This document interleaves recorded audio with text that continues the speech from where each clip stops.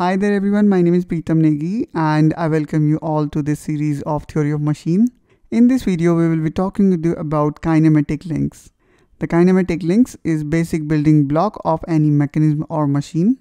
It is the smallest unit with the help of whom we create any mechanism or machine. So let's understand what is kinematic links. The kinematic links is defined as the part of a machine which has relative motion with respect to some other part of same machine called kinematic link or element.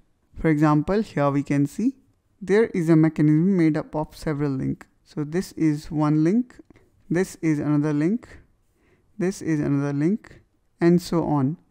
I hope guys now you can understand these individual entities are known as links. Now in this picture some links are binary, some links are ternary.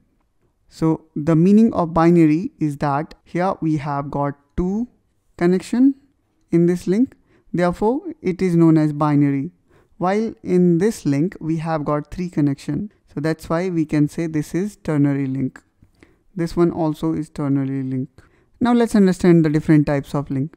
Now I hope that the definition of link is clear to you. The links are very basic unit of any mechanism or machine which is used to transmit power as well as force.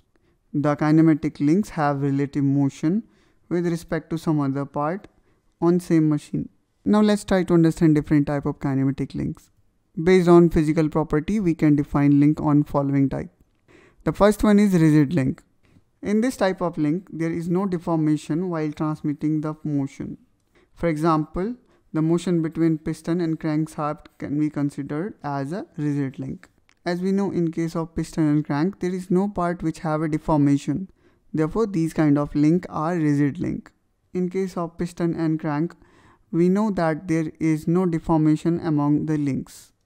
The crank rotates while the piston oscillates. Such kind of links are known as rigid links.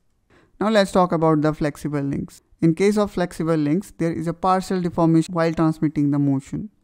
For example, belt drive or rope pulley are example of flexible link. Here we know that while transmitting motion, the belt changes its shape. Another useful example would be escalators. Now let's talk about the last type of link, which is fluid link. In this type of link, the motion is transmitted with the help of fluid pressure. For example, hydraulic brake or hydraulic press are example of fluid link, where we apply a pressure to the foot pedal and the same pressure and force got transmitted to our wheels. So this is known as fluid link. I hope that you find this video helpful. If yes, then don't forget to like and subscribe to this channel for such content. And I will see you soon in my next video. Till then, bye bye.